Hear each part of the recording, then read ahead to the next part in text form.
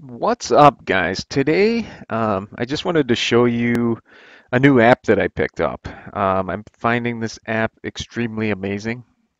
Now, it's called LumaFusion. It's an editor, a video editor, and it's definitely the most robust video editor that I have found for iOS. Now, I have been on the search for something that allows layering, so it allows transparent PNGs, those kinds of things to make my video a little more livelier and things like that. I'm pretty much majority of the time I'm restricted to editing on my phone because I'm usually on the go and it's the only way I can roll out videos in a lot of cases. In some cases I will edit on the PC when I'm doing like let's play videos and those kinds of things. But even those I'm kind of pressed for time sometimes and the LumaFusion makes it a ton easier. Now I just picked this up yesterday and I've been playing around a lot with it.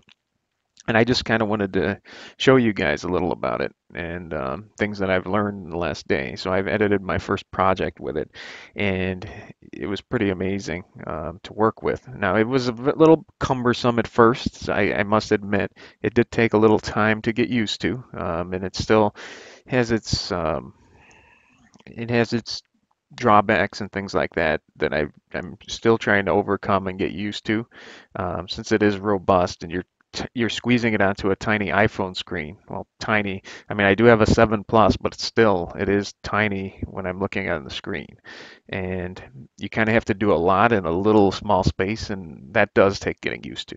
But I just want to kind of show you guys this app. It's really cool. Now, it's a very expensive app. It's probably the most expensive app that I've ever paid for, and it was 19.99. But in my opinion, so far anyway, I've only had it for a day. It is an extremely valuable purchase for me, and I find it a tremendous value for 19.99. So I just want to show this to you guys. Now, up until this point, I've been using iMovie, which it's good for what it is. It's not layered or anything like that, but for on the fly, quick editing and things like that. Now, you can't do anything super fancy, but there are things you can do. Um, it's been a great program for that, and I will still use it for quick on the fly, like vlogs and things like that. But I can do a lot of fine tuning in this application. So I do recommend this to you guys, at least based on my views so far. But this is how you pretty much, this is what you're looking at on the screen right now. This is what I'm seeing on my iPhone screen. So the effect I did on another application with the explosion. So that wasn't done in here. Oh, some of it was. I actually went in, I added the logo in here, which is pretty cool. You can do a lot of animations and things like that in there. A lot of different transitions in here, a ton more than iMovie. But you can do a lot of things. You could do slip edits, which is awesome. Um, I've heard from other people that you can run into memory issues if you start doing a lot of different effects and things like that. So that can be a challenge, especially since the iPhone, I think, only has what, 4 gigs of RAM. But it's so far I haven't run into any issues besides having a hard time just navigating around. That's probably the hardest thing at first is trying to learn how to navigate the application. But I'm getting there, and I successfully edited my first project. But if you want to add like overlays and things like that, you can. So I mean, you'll notice up in the top left there's a flower-looking icon. That's where you're pretty much going to for different things like your videos, and you can find your titles and transitions here. So that's usually the place that I default to. I go ahead and look in the top left. You can also change like your views, your layouts, and you can make it kind of tweak it to your liking. I kind of like the one on the top left. That's kind of what I've gotten used to so far. I may play around with more later. But you can do a lot of different things in here. So for instance, I'll just go ahead and add a transparent PNG here. So I'm just going to go look in the pictures here. So I'm just going to add hello neighbor. So he's kind of chilling here. This is a transparent picture. So I'm going to take him and I'm going to drag him right here. And I'm just kind of, if you, so right now my video track is down in that blue area right there. And I'm just going to drop him right above that. So this is where your overlay track would typically go. So this would be like a transparent PNG or something like that usually. So there he is. There's hello neighbor. Whoa. So it looks like he is, I don't know if this one's coming up transparent, but this one, I don't know why it's not coming up transparent, but we'll get rid of that one. We're going to try a different one. Apologies for that. So basically, when you want to delete something, you just highlight what you're trying to delete. You just tap your finger on it, and then there's a little trash can down here, and then it goes away. So once you do that, then let me take a look and see. So this was a transparent thing, this little donut I had earlier. There we go. This one's showing up as transparent. So I'm just basically taking my finger, dragging it down, and I'm just putting it right above the blue overlay track there, or the blue track rather, which is my main video. And there we go. So now it's kind of huge. So I'm just going to double tap on that overlay that I just put. And here you can kind of just pinch zoom. And you can put that wherever you'd like. You can just move it around. Here you go. I'm just moving it wherever I want. So let's say I want this donut here.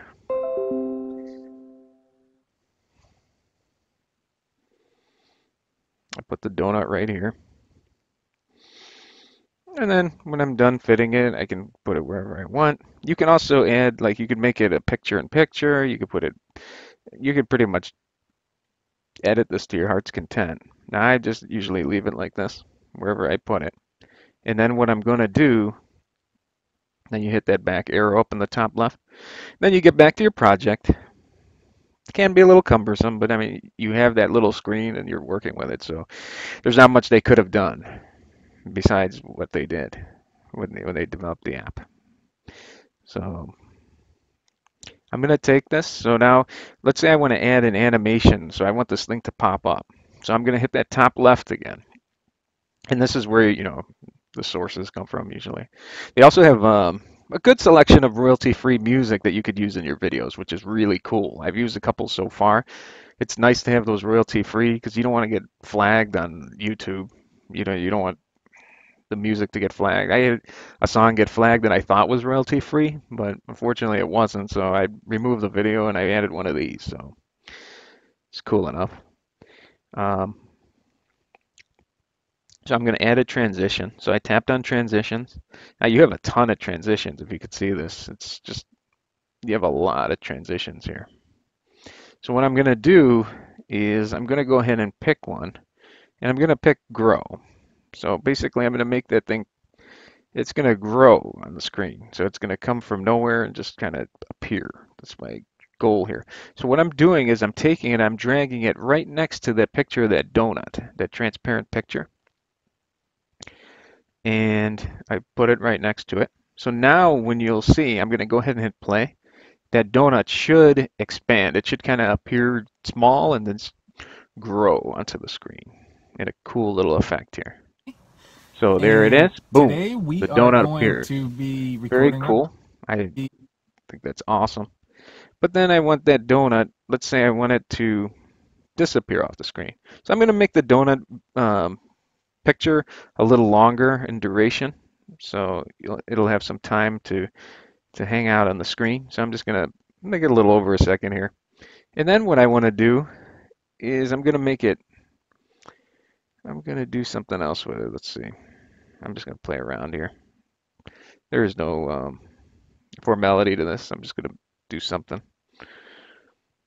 So I'm just going to, let's say I'm just going to make it go down on the screen. I'm just going to make it go to the bottom of the screen. So I'm taking this one and I am putting it next to that donut.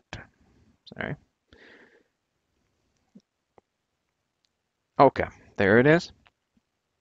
So now let's go back and let's watch the donut appear and then disappear. Anthony, and today we are going to and there goes the donut. our vlog, it went up to the off the top of the screen.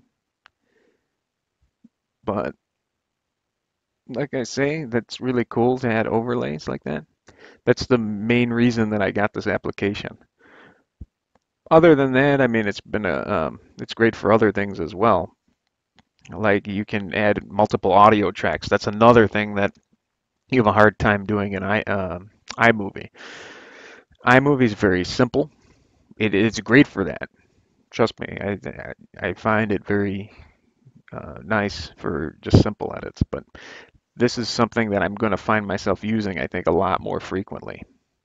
But I mean, if you want to see this in action, what you're going to want to do is watch my vlog that I created today, which is heroic run to Dunkin' Donuts. And that was entirely edited in this application. So I definitely recommend this application. And it's called LumaFusion. I'll probably be posting some more videos on how to do different things as I learn them, but I thought that it would be cool to show you how to add a transparent PNG overlay. All right, you guys have a great day.